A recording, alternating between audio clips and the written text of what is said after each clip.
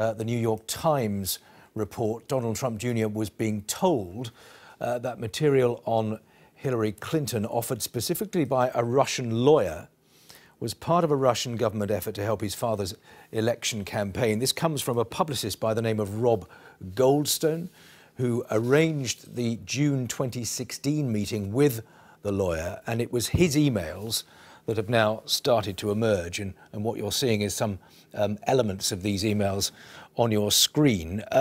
Rob Goldstone emails Mr. Trump Jr. saying the meeting would be, quote, part of Russia's support for your father, and in his reply, Mr. Trump Jr. appears to say that he loves the idea, at least of learning more about a meeting.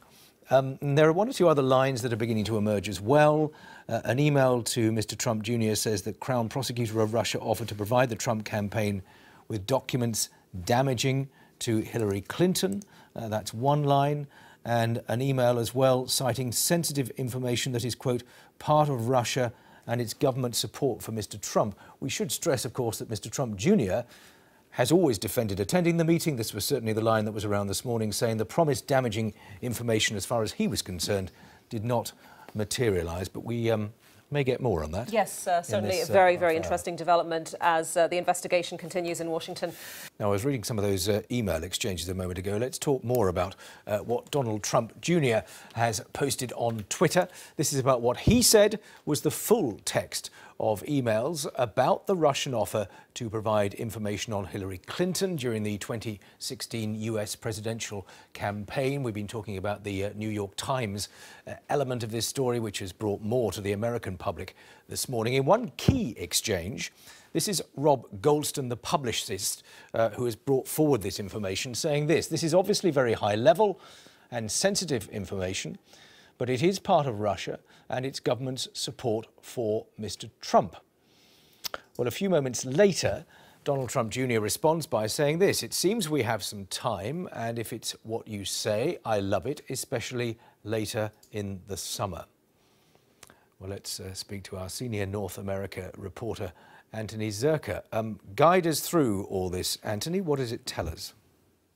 Well, I think it tells us that Donald Trump Jr. clearly knew that he was going into this meeting with what he thought was a Russian government attorney, and that he was going to be provided documents or given information from the Russian government that was incriminating, damaging to Hillary Clinton, who was at the time the presumptive Democratic nominee.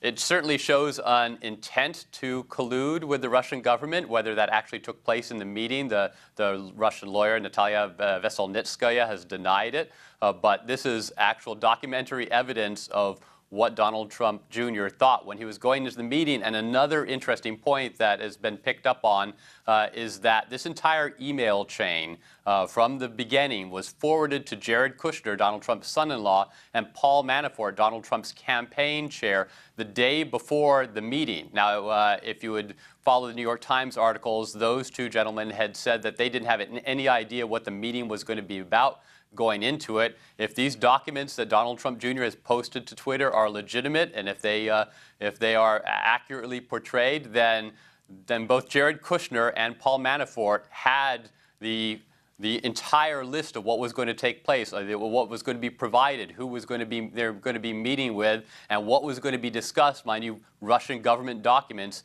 into that meeting. So it's a pretty remarkable development. Why has Donald Trump Jr. gone public with all this in this case?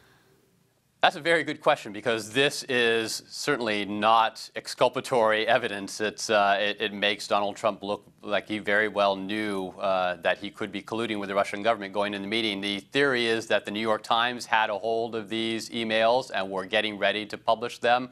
Possibly they approached Donald Trump Jr.'s lawyer and asked for him to confirm it. And so in an attempt to get ahead of the story, perhaps he put it on Twitter he said in his statement when he put it on Twitter that in the interest of openness, that's what he was doing. But I can't imagine that any lawyer would advise putting this out in the public domain.